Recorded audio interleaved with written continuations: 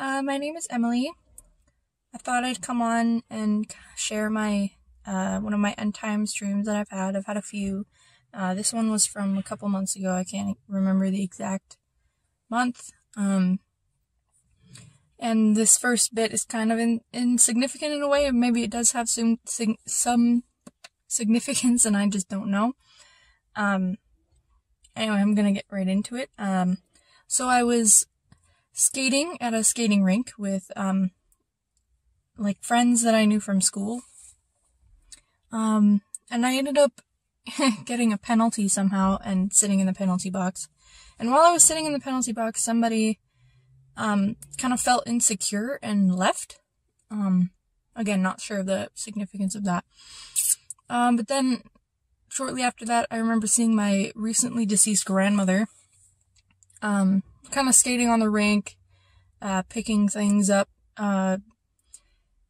just looked totally fine, looked happy, healthy, was really nice to see. And then all of a sudden you hear like this really loud banging outside. So we all go and look, and it's kind of like the sun was like super close to the planet, and there was like tons of meteors hitting the earth, like hundreds and thousands maybe of meteors hitting the earth. And I remember shouting, the alarm is sounding, our time is up, Jesus is coming. And then it kind of went out into this like space view kind of thing, where you could see everything happening, but like from like the atmosphere type thing. So you could see like the meteors like just hitting the planet in these like waves essentially. And I remember trying to run across like the space above the earth, trying to go and warn my parents, but I had woke up before I could get there.